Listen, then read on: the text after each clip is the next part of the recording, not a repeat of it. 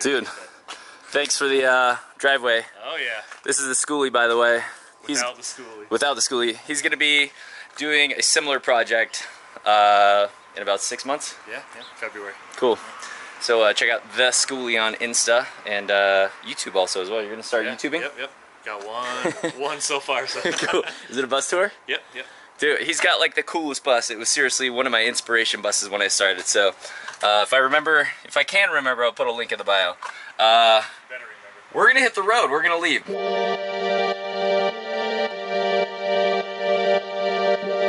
By the way, guys, nice and clean, except for that little pile of stuff I got to put away, and the blanket is drying in the back. That's why it's not kind of put together there.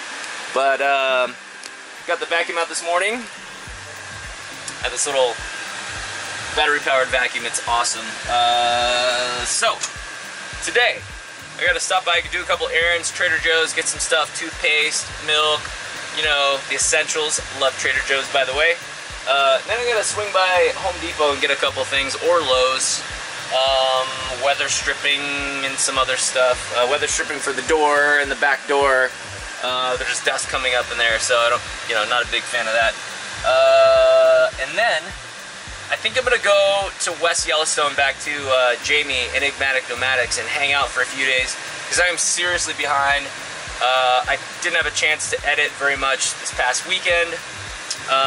Anyways, long story short, I'm just gonna hang out for a couple days, relax, do that, and check out the fire situation, because currently there are like more than 20 fires in Canada, and also a bunch of fires in Montana, and it's incredibly smoky. So I'm trying to figure out how on earth to navigate to get to Alaska, and also the drone is broken. I gotta send that thing back. So anyways, long story short, a lot of errands. Let's hit the road.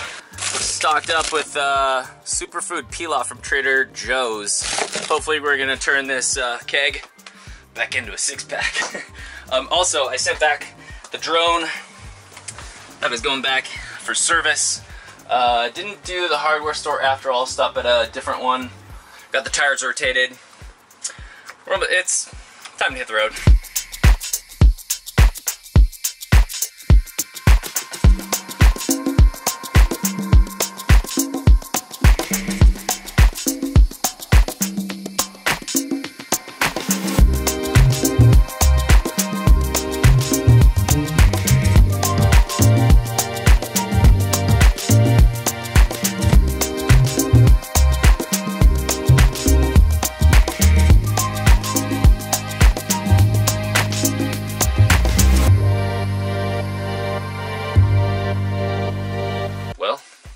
Check out this sunset. This is right outside Yellowstone, by the way. So I've been napping for the past couple hours, and when I got here, Jamie was working out, and guess what? He's still at it. This dude's getting shredded.